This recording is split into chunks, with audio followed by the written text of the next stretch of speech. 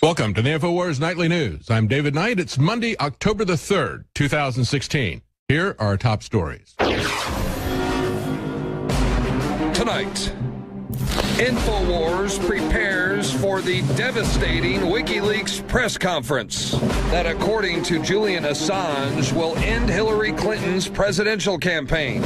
We will be covering the event live tonight at 2 a.m. Central. But first, a look at Bill Clinton's mixed-race son, who's been banished by Hillary and totally abandoned by the deadbeat president. My name is Danny Williams, and I was giving a little video out for my followers. I want to thank y'all for supporting me and following me, and I am real, and I am Danny Williams. Thank you. Plus, Alex Jones is wrong. Obamacare is awesome. Well, at least the elite think so. All that plus much more up next on the INFOWARS Nightly News. Well, tonight may be the long-promised October surprise from WikiLeaks. Julian Assange has talked about this for a long time. Tonight there will be a press conference. We'll be covering it live with Alex Jones, the rest of the INFOWARS crew. That'll be at 2 a.m. Central Time tonight. This is going to be historic live coverage. And again, as we look at the interest in this, it is the top Google trend. That's an article we have at INFOWARS.com. And people are asking, what could WikiLeaks have on Hillary Clinton? That's the top trend on Google. We captured that. It's an article that's linked by Matt Drudge. And as we point out in the article, Assange said, we have upcoming leaks in relation to Hillary Clinton. He told that to Britain's ITV. He said, we've accumulated a lot of material about Hillary Clinton. We all have, but they've got a lot of documents that they're going to show, I'm sure, at some point. Tonight, we believe it's going to be it. He says we could proceed to an indictment.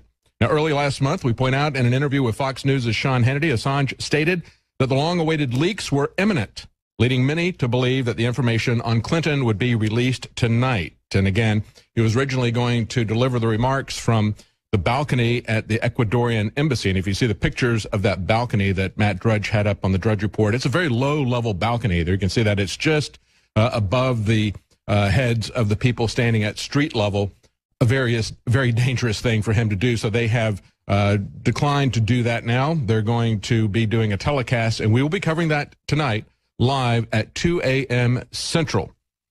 I want to take a moment and look at the pattern of deception and misdirection that we've seen from the Clintons in the last week, beginning with the debate last week. What is emerging, even today, as we see the new news about Bill Clinton's love child from decades ago, what is emerging is really, I guess you could call it a tale of sex lies and document leaks, trying to just show people who the Clintons really are. And when I saw this report that we had about a week ago after the event, the debate last Tuesday, took a couple of days, but people said, you know, I noticed that there was a lot of unusual and repeating hand signals, it appeared to be, from Hillary Clinton, you know, touching her nose, and a corresponding response from Lester Holt when she would do that. They documented that. They showed it to a poker player, a professional poker player, and he goes, oh, that's very common.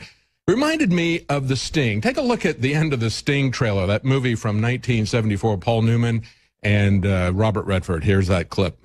Paul Newman and Robert You can Redford. see they're doing it with the nose. This time, they might get away with it. Yeah, this time they might get away with it. Who knows? They might. Take a look at the montage that was put together, and this is several GIFs that are in parallel showing the different signals that Hillary Clinton did. Run that tape there and take a look at the Hillary Clinton montage. Yeah, that's the Clinton sting, isn't it? And if you watch the video, you can find it at several sources on YouTube. They show how she does these hand signals, and then right after that, you see the response from Lester Holt that gives her precisely what she wants.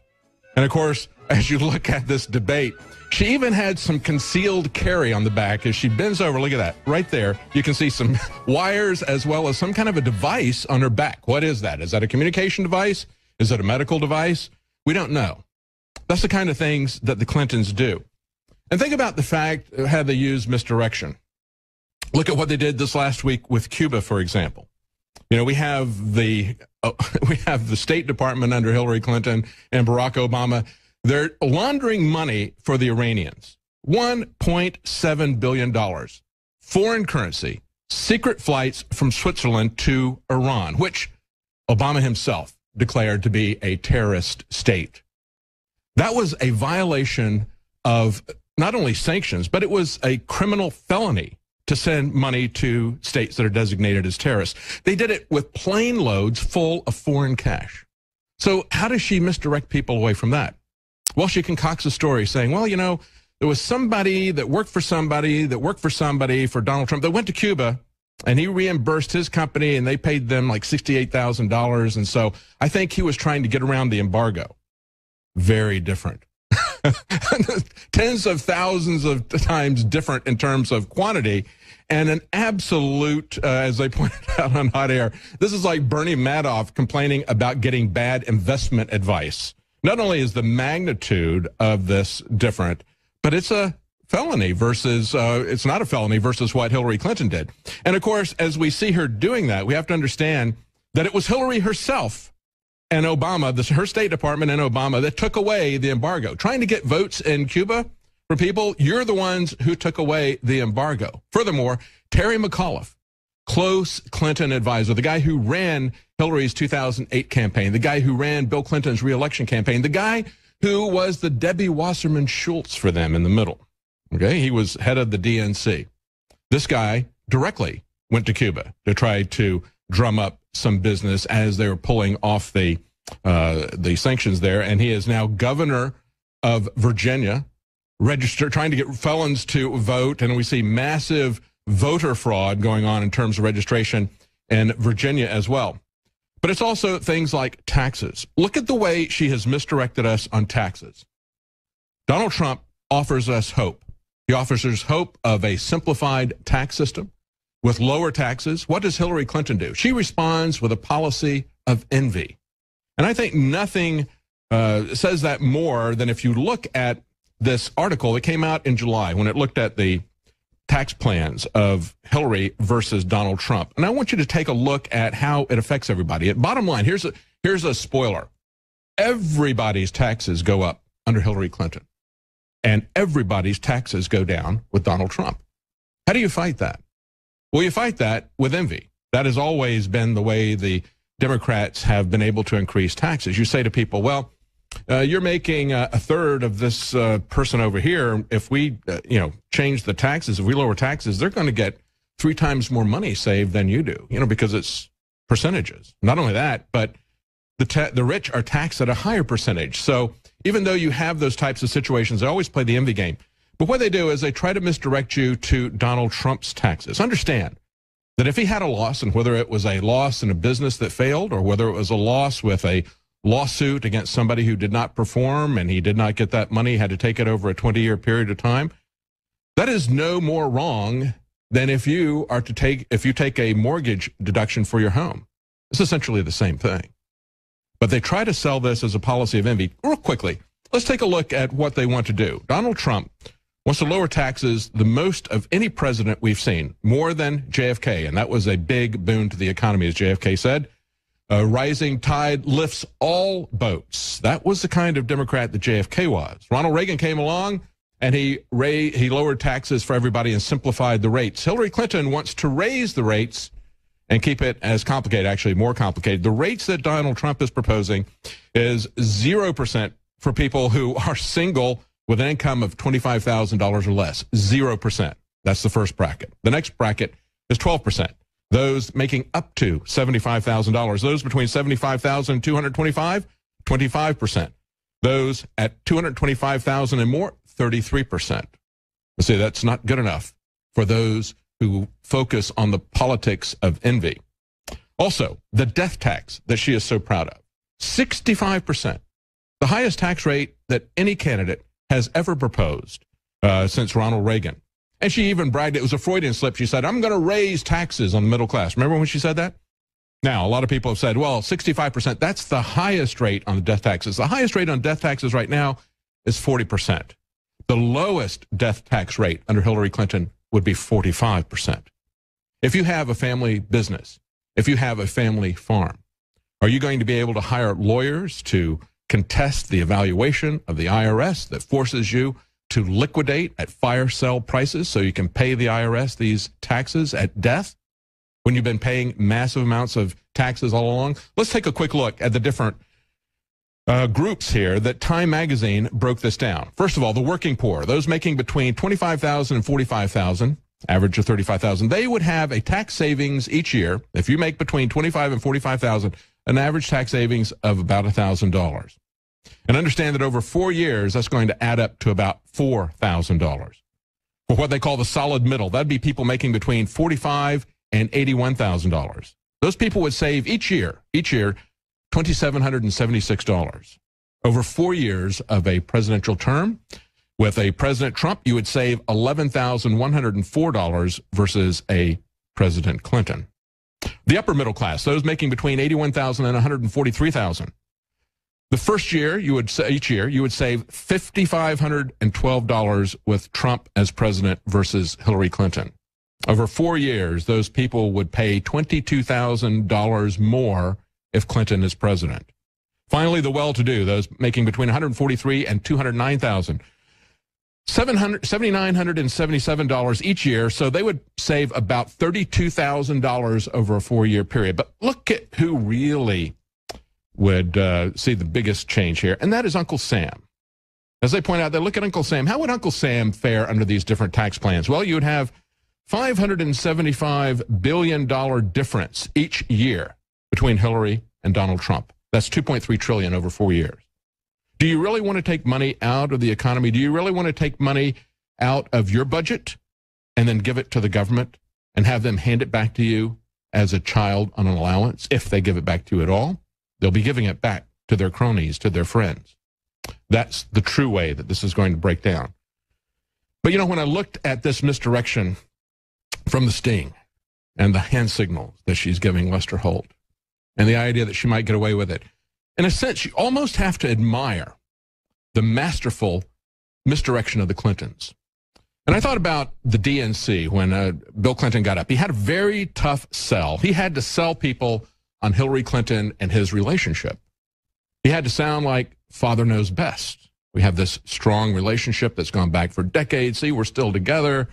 He doesn't mention any of the affairs. He doesn't mention any of the sexual assaults. No problems at all like that. Doesn't mention his illegitimate son. Doesn't mention any of that stuff. And I thought, wow, he's got a tough job to do it.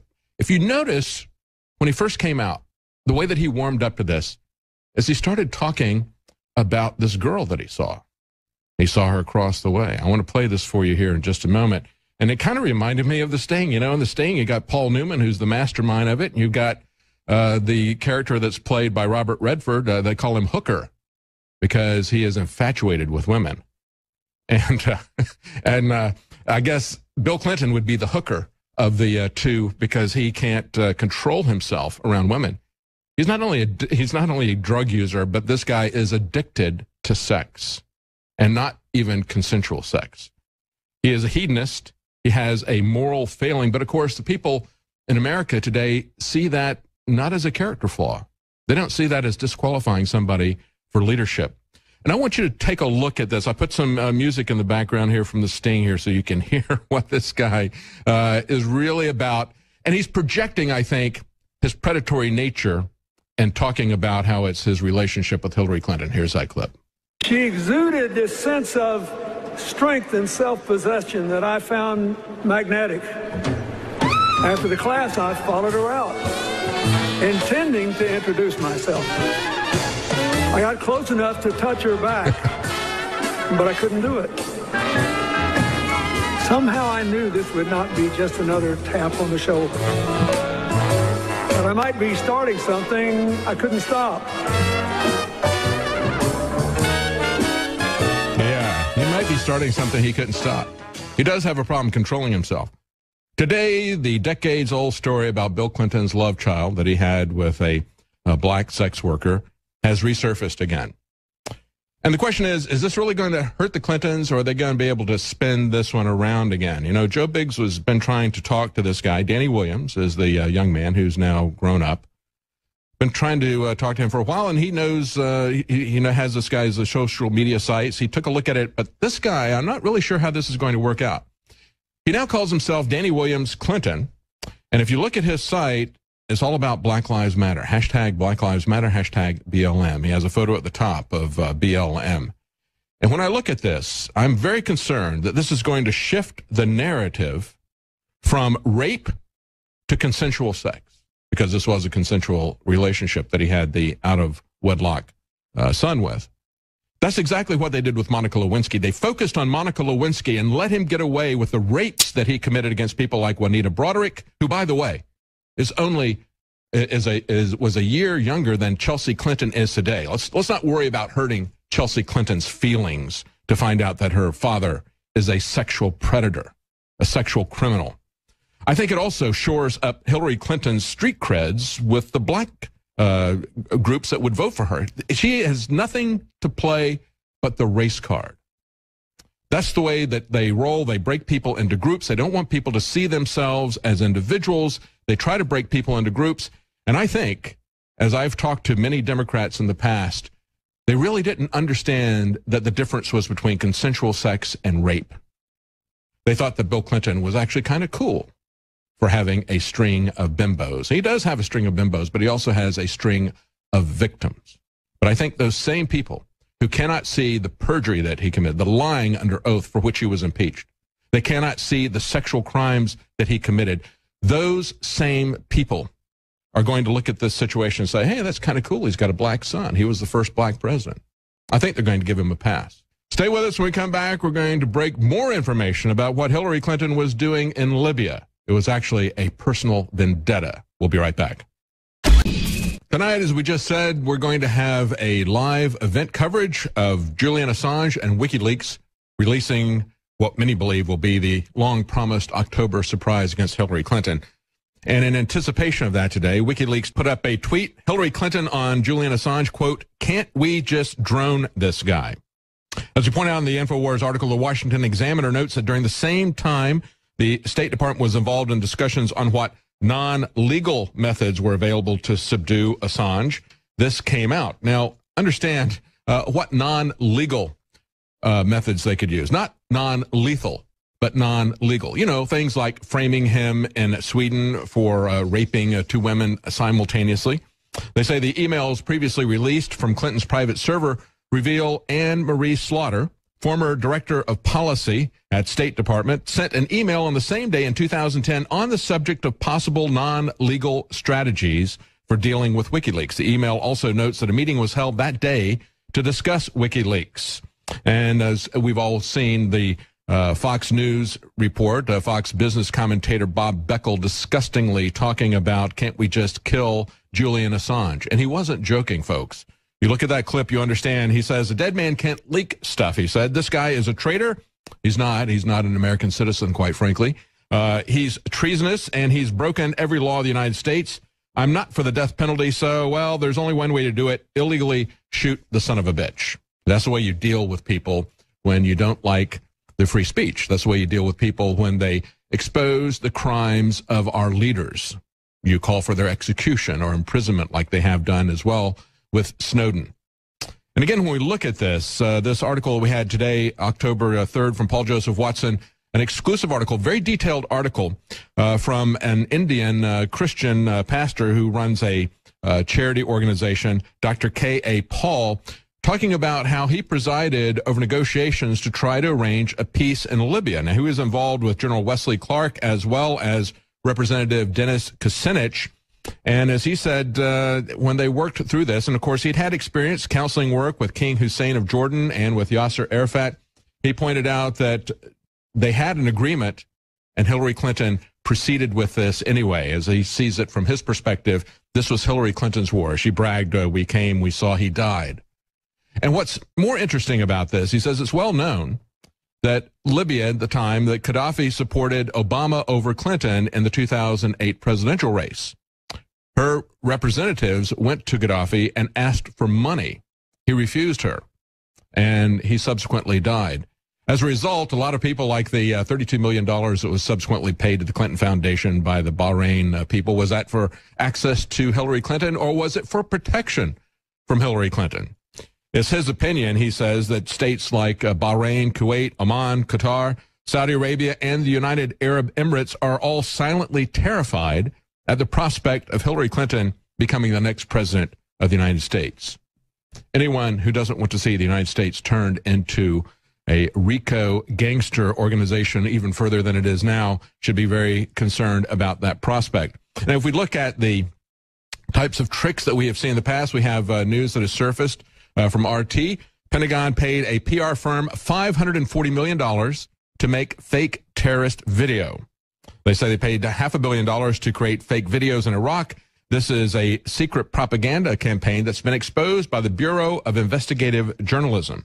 They say both the White House and General David Petraeus at the time, and of course this is the guy who shared classified information with his mistress, and of course got away with it as well, just like Hillary Clinton, signed off on the content that was produced by the agency. A former employee, Martin Wells, told the Bureau how he found himself working in Iraq after being hired as a video editor by Bell Pottinger. Within 48 hours, he said he was landing in Baghdad to edit content for secret psyops at Camp Victory. What did they do? Well, they created scripts and filmed Arab soap operas. Of course, we also have the CIA creating scripts for American companies, don't they? Showing the things that they want us to see. Showing the CIA, showing the FBI always as the noble saviors of mankind, never as people who are setting up false flag events. The firm also created fake al-Qaeda propaganda videos, he said, which were then planted by the military in the homes that they raided. So we have what is emerging, and we see continually from Hillary Clinton, a pattern of setting the world on fire, creating chaos, creating destruction everywhere they go. And of course, part of that is economic warfare. They not only have revived the Cold War, they not only have brought us to the brink of World War III, provoking Russia in the Ukraine and Crimea, as well as getting into Syria and Iraq, fighting them as they're trying to fight ISIS and threatening to shoot down Russian planes, threatening to put in a no-fly zone. And of course, it was General Petraeus himself who just said last week, we could do that. We could do that very, very quickly at no loss to ourselves, because we could just use cruise missiles and other missiles to shoot down Russian and Syrian planes. Okay, yeah, there's some consequences that need to be thought about with that. But it's not just the two hotspots that have been created, the creation of ISIS out of Libya, arming and starting the war in both Syria and Iraq, the revival of the Cold War in Ukraine, but it is also economic warfare that is now taking place between the U.S. and the EU in terms of our regulatory punishment of their industries. We see now that Deutsche Bank is having difficulty presenting cash this last week. Now, they blamed it on an IT outage, but there may be more than that. This is shaping up to look like is a classic run on the bank. Why is this happening? Well, there is a pending $14 billion fine that America has slapped the German bank with. And understand that when you look at German banks, you can just substitute the EU itself. Now, this happened within just a couple of days of America, of the EU, rather, putting a $14 billion fine on Apple. And what is this fine on Deutsche Bank for? Is for activities that are about 10 years old, activities that predated the 2008 crash. So they waited for 10 years, and they did it a couple of days after the EU fined Apple, and they did it at exactly the same amount of money, $14 billion, $14 billion. And of course, the Germans understand what this is. This is economic warfare. But it also shows us that the globalists are telling us, they say that if we have nationalism, we're going to have trade wars. That's inevitable. We're going to have that kind of competition. There are always going to be interests that are protected. What are the interests that are being protected? It's not countries now, but favored corporations. So the U.S. is fighting for Apple. The Germans are fighting for the protection of Deutsche Bank. And I think prior to that, even Volkswagen, the fines that were put upon Volkswagen. So we see across the board, Obama and Hillary Clinton shaking people down for money, starting wars to threaten people, creating economic warfare, which isn't supposed to happen with globalism, just as we were not supposed to have any more boom and bust cycles after we created the central banks, and yet we did. So this is happening across the world. And at the same time, we see an agreement this last week. At the end of the week, we were told that OPEC had agreed to cut production so that they could increase oil prices. Oil prices have collapsed because the worldwide economy is collapsing. And because there is massive competition with Saudis domestically. Our domestic production has gone up, so they targeted fracking and other industries here in the United States for competition. They thought they could drive them out of business by taking the price lower, so they maintained their production rates in the face of falling demand. And we have seen oil collapse with that.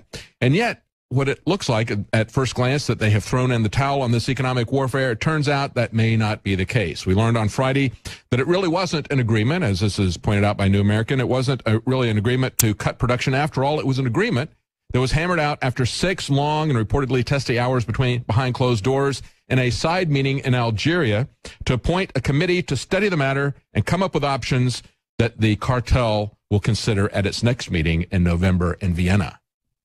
This is what is awaiting us in an uncertain world. This is why we need to be very concerned about what is going to happen to our economy and who is going to look after the interests of America and not after their self-interest. Stay with us when we come back. We're going to look at the collapse of our civil liberties. Stay with us. We'll be right back.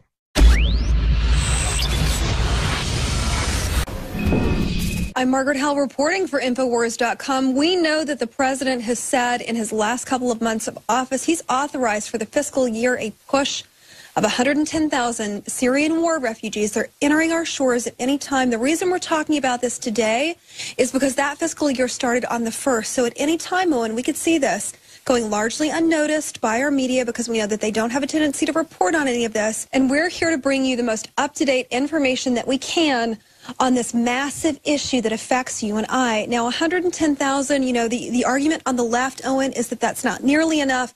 We know that if Clinton gets in office, she's promised to ratchet that up by as many as 5 times. We could see this massive push. But just on a local level for a second, the people that are entering these small communities, the communities aren't even properly vetted. They don't know that it's happening in some cases. And I know you're going to get into Hillary's plan.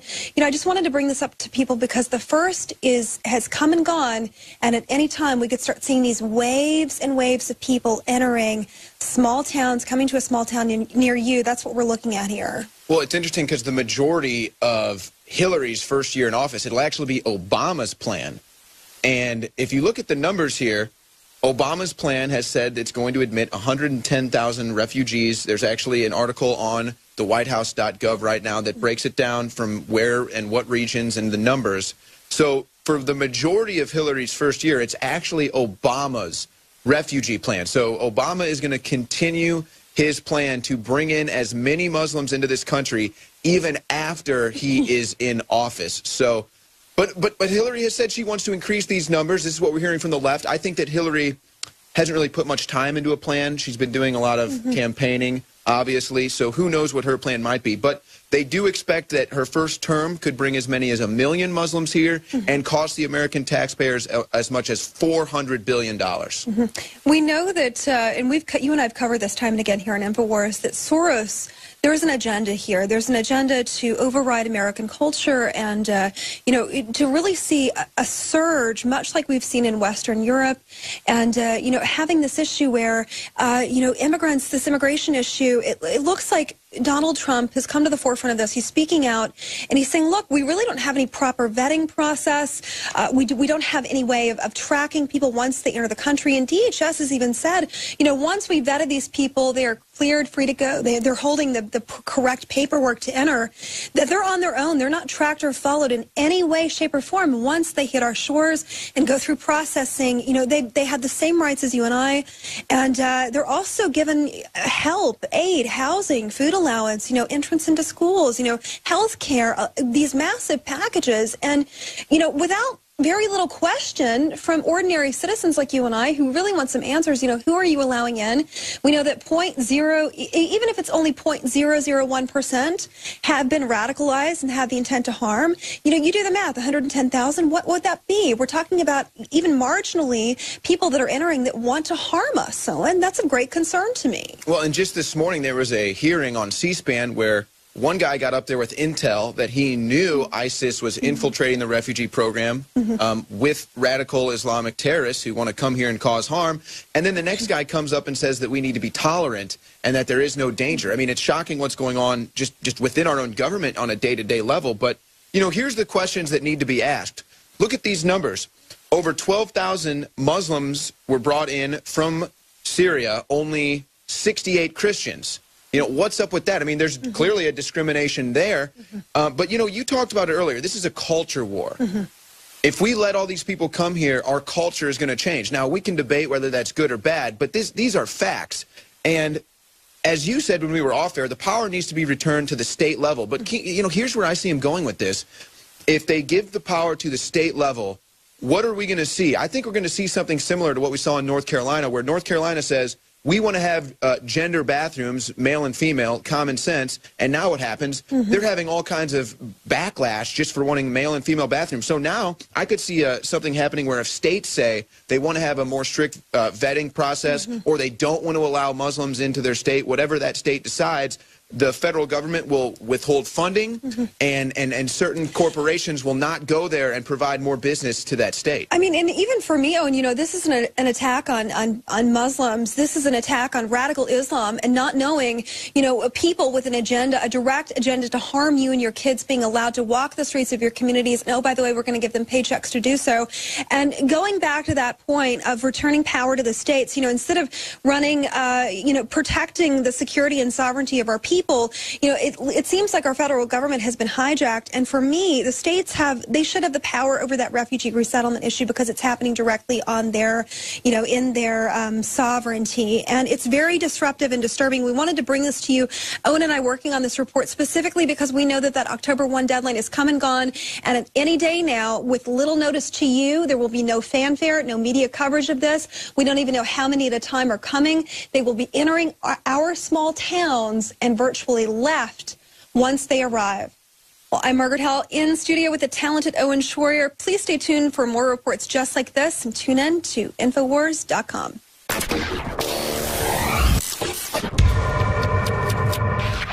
I'm Ashley Beckford reporting for INFOWARS.com. As we know, guns are severely demonized in our society. In fact, Chris Hayes from MSNBC recently said that he was glad that the terrorists who bombed Chelsea did not have a firearm because the carnage would have been much greater. What a joke. As we know, we've seen so many incidences where people with Islamic backgrounds have been procuring firearms and then using them to inflict deadly carnage. They've been attacking people from San Bernardino, quote, workplace violence to the Orlando nightclub shooting hate crime. We have people all over the country and all over the world who are attacking people with guns. That's why I realized in order to be a true feminist, I had to learn to protect myself.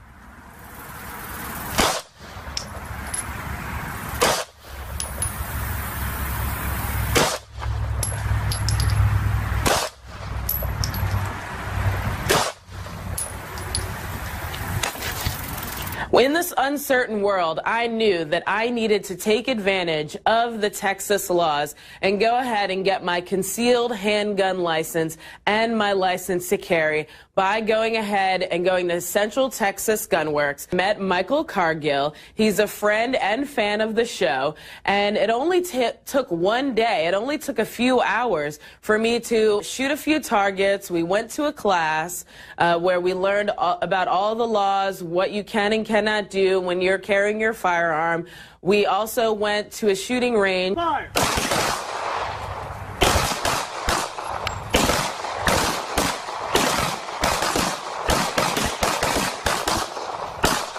And we basically learned close range as well as long range gun safety and how to actually hit your target. So my point is this: when it comes down to it, an empowered woman has to know how to protect herself. Ready? Fire! One shot. Ready? Fire!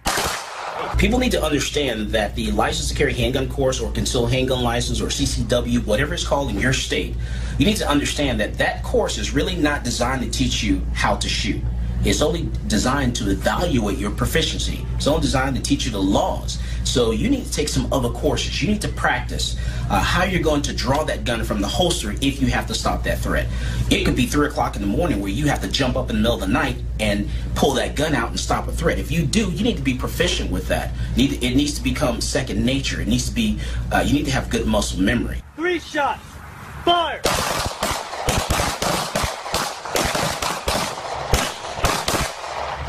When seconds count and the police are minutes away, you have the Second Amendment there to protect you. 3 armed attackers broke down the door to this woman's home at 4 a.m. They were brandishing guns. She exercised her right to defend her livelihood and her property, according to the local police department. Her home security cameras show her rushing from her bedroom and unloading her bullets on these attackers. And I commend this woman. Of course, it's a horrible tragedy whenever you have to take someone's life. But this woman is well within her rights. Some people think that it takes forever to take a gun class, but it actually didn't take a long time. It only took 1 day. And I'd like to know, do you have 1 day to protect yourself? Stay tuned for more special reports.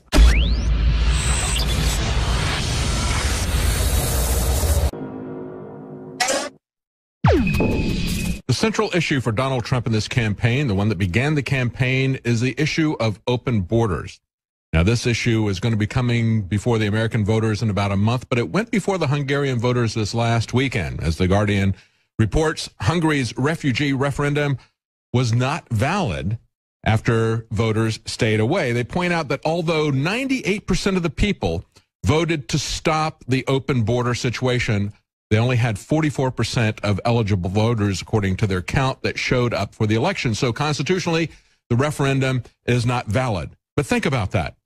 98%, the people who were interested enough to show up and vote, 98% of them said, we do not want to have the great people replacement. And that is precisely what is happening, folks. We need to understand what is behind this. We need to understand this is a tool of the globalists, a tool of the corporatists to take over our country, to create a great people replacement, to create a conflict of cultures, to create chaos, as they've done throughout the Middle East. Now, to give you an idea of how this is going to play out, let's take a look at a couple of lawsuits recently, a couple of disputes at different factories. Now, the first one goes back to January 28th, 2016. And this was 53 Muslim workers in Wisconsin at a place that manufactured lawnmowers and snowblowers. Okay, and both of these disputes are about unscheduled prayer breaks. Can they take Muslim prayer breaks and shut down the factory during the day? The Muslims demand that they be allowed to do this. And of course, we've had Bill Clinton go to Detroit and brag about the fact that we could bring in Muslim migrants to rebuild Detroit. Hey, we got all these empty homes because Democrat policies have destroyed Detroit. They have destroyed the automobile industry. And so let's bring in people from Muslim countries and let's rebuild Detroit. How's that going to work? You know, what would Henry Ford do with his production lines if people were to take the kind of breaks that they're talking about? What are they talking about taking? Well, they're talking about taking 5 15 to 20-minute breaks per day. Think about that. 5 15 to 20-minute breaks per day, per workday. Now, the other place, before we move on, there actually resulted in a lawsuit. This first one just happened back in January of this year, January the 28th. This other one happened way back in 2008. There were 80 Somalis, Muslims, at a meatpacking plant in Nebraska. They were fired in 2008 because they wanted to do this. Now, they started a lawsuit 2 years later, so there hasn't been a lawsuit on the Wisconsin case yet because that just happened in January. It took 2 years for the meatpacking plant lawsuit to be filed. Again, 80 Somali Muslims. These are the people, remember Mogadishu, remember Black Hawk Down? Remember the fact that there is a war going on in Somalia between the Muslim Arabs connected to Al-Qaeda and the black indigenous population there that is really sub-Saharan. That's what's going on. That's largely Christian in that country. They're being slaughtered. But let's talk about this lawsuit. This was a lawsuit that was filed by the Equal Employment Opportunity Commission, the government, against the factory, Swift Meatpacking Plant, alleging religious discrimination. And of course, this is just for taking time off to do multiple prayers during the day. It's not saying that they can, I don't know what would happen if the meat packing plant wanted to start packing pork, for example.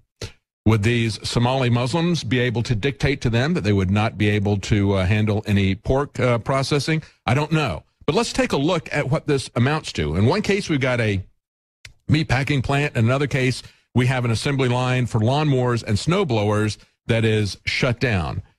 Think about how much time this is. If you've got 15-minute breaks, 5 of them during the day, which is what they're asking for, that's an hour and 15 minutes off of an 8-hour workday.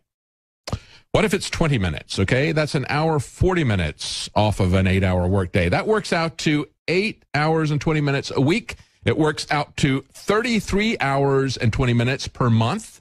It works out to 10 and a half weeks over the course of a 50-week year. Think about that. They're demanding that they get 10 weeks off so they can pray on the job. That's what that amounts to. Can you maintain a factory like that?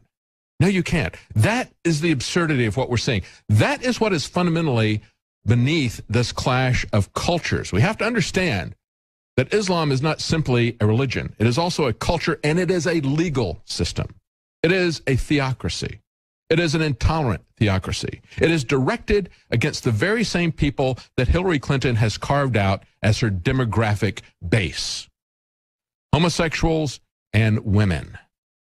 The Muslim theocracy has brutalized those two groups of people simply because of who they are. And yet these are the people that Hillary Clinton goes to for money, on the one hand, in the Muslim countries, and then here in America, those same people who will be the single most identified victims of a Muslim theocracy are the ones that she turns to for support, who blindly vote for her. What is America going to look like under Hillary Clinton? We're going to see more authoritarian policies, more violations of our individual rights and civil liberties than we have ever seen before. Take a look at some of the things that are coming out just in the realm of education. Just last week, we had Obama's education secretary saying that he is concerned about homeschooling. Why is he concerned about homeschooling? It's very touching, especially considering the fact that so many people who go to government schools come out functionally illiterate. Why would he be concerned about that? Well, he doesn't think they're getting exposed to a broad enough range of instructional experience. And, of course, this is a guy who is a Common Core activist. His name is John King. He said he was concerned some home-educated children were not getting the breadth of instructional experience that they would get at a traditional school. What might that be? Well, we got a glimpse of that this week. We see a Texas lawmaker, State Senate Criminal Justice Committee Chairman, Senator John Whitmire, out of Houston, said on Thursday that he plans to file a bill that will mandate that schools teach students how to behave when they get stopped by officers for traffic violations or for any other reason. You know, you just want to stop people for stop and frisk, or you just want to shake them down and see what kind of fines you can get from them. Well, you know, they need to be able to learn how to survive. They need to be able to learn the proper etiquette to submit to their masters. You know, we see that the police are there to protect and serve. Now they have made no bones about who they're there to protect and who they serve. And this is the thing that should concern all of us. He said increased training and education for both peace officers and our students will help foster positive relations and interactions. They're not going to train the police to be less aggressive. They're not going to change their mission to stop harassing people for petty fines. No, they're going to teach your children to be obedient to them. Look at what's going to happen to transportation. We saw this last week. A Senate bill will mandate TSA involvement in surface transportation security. Understand, TSA has been transportation. It didn't say anything about airports. And this is not even a Democrat. This is a Republican, Senator John Thune. And he used the opportunity of bombs being found near a train station. It only took him 2 days to go in and introduce this legislation, because any threat, real or imagined or false flag, will be used to expand the reach of the police state. They say they're going to use the TSA to, they're going to apply it to mass transit, to passenger rail networks, and to public areas of other transportation systems. Understand that as they try to move to autonomous cars, as they ban human drivers, they will be creating a security state around all movement. When you start a war against a people, one of the first things you need to do is control the means of transportation. And we know what the end game of this war is. The end game is Agenda 21, locking the people into high occupancy small, concentrated population centers in the cities. That's precisely what they're going to do. The way they're going to do it is with the roads, with the TSA controlling, choking off your transportation and your freedom of movement. And then as we look at the war on drugs, the United Nations war on drugs, because that's where it came from, folks. It was the United Nations that created it, not Richard Nixon. We have followed their blueprint. We have followed their agenda, just as they have put out an Agenda 21 for our cities. In the war on drugs, we see the Attorney General admits that pot isn't a gateway drug, but prescription pills are. This is happening at the same time that they are trying to ban another popular plant, the Kratom plant. And we've had reports about that here at INFOWARS.com as well. What is the competition to Kratom, or what is Kratom the competition to? It is a competition to prescription drugs, opioids, okay? Very dangerous drugs that they're in competition to. This is the issue that we're faced with. Well, that's it for tonight's news. Join us tonight for the live broadcast of Julian Assange reveal, we hope, of Hillary Clinton.